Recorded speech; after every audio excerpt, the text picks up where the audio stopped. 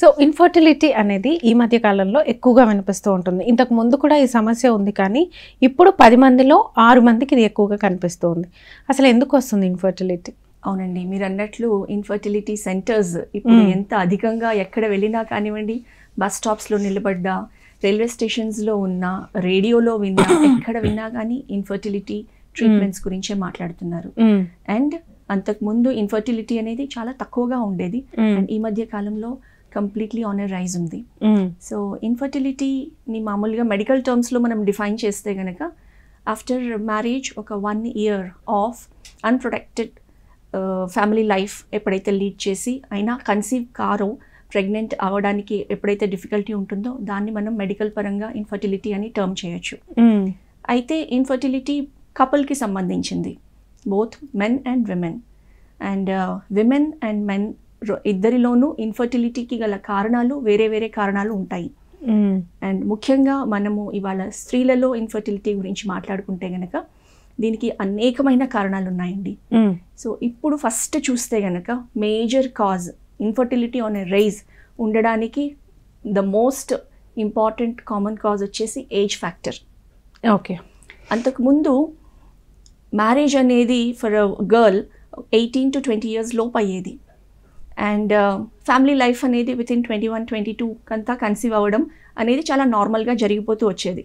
అదే ఇప్పుడు సొసైటీలో మనం చూస్తే కనుక on so many various factors, education కానివ్వండి, సెటిల్మెంట్ అన్న పేరుతో కానివ్వండి, ఎర్నింగ్ ఆర్ తన కాళ్ళపైన తన నిలబడడం అన్న దీంతో కానివ్వండి, మన సొసైటీలో చూస్తే కనుక age of getting married of a women ఈజీగా 25, 26, 28 దాకా వెళ్ళిపోయింది. అండ్ ఫర్ మెన్ అనేది 30, 35 అనేది వెళ్ళిపోయింది.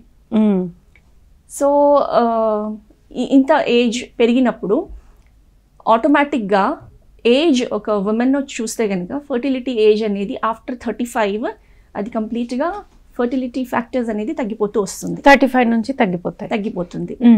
అండ్ ఆల్రెడీ మ్యారేజే 28లో, 29, 30లో చేసుకొని ఆ తర్వాత to get settled and then planning for having a family, కన్సీవింగ్కి planning అనేది లేట్గా చేస్తే గనక అక్కడే ఫర్టిలిటీ ఇష్యూస్ అనేది స్టార్ట్ అవుతుంది.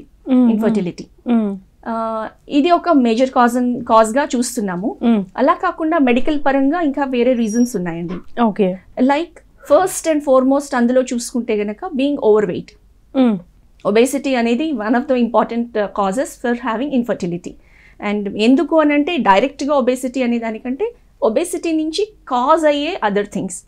గర్ల్స్లో ఇప్పుడు అందులో చూస్తే కనుక PCOS, పాలిసిస్టిక్ ఓవేరియన్ సిండ్రోమ్ అనేది, అది కూడా 6 out of 10 గర్ల్స్లో almost teen girls నుంచే స్టార్ట్ అవుతుంది PCOS అనే సమస్య.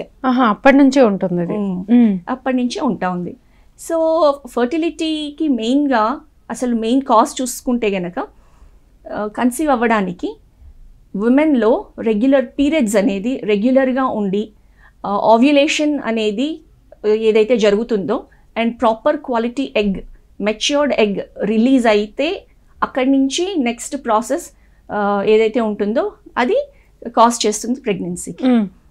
అందులోనే బాధాకరంగా ఉండేది PCOS సమస్య ఉందనుకోండి, పాలిసిస్టిక్ ఓవరీస్లో సిస్ట్స్ ఉన్నాయి. సో న్యాచురల్లీ ఎగ్ అనేది మెచ్యూర్ అవ్వడం లేకుండా ఎక్కువ ఫాలికల్స్ ఉండడము, ఎగ్ క్వాలిటీ అనేది లేకపోవడము, ఓవ్యులేషన్ జరగకపోవడము ఉన్నప్పుడు న్యాచురల్గా ఇన్ఫర్టిలిటీ అనేది కాజ్ అవుతుంది. So ఒబేసిటీని one of the major reason causing PCOS అని చెప్పచ్చు. అండ్ PCOS తో వచ్చే హార్మోనల్ ఇంబ్యాలెన్స్ కానివ్వండి, దాంతో ఇన్ఫర్టిలిటీ అనేది ఈజ్ ఆన్ అ రైజ్ అండి.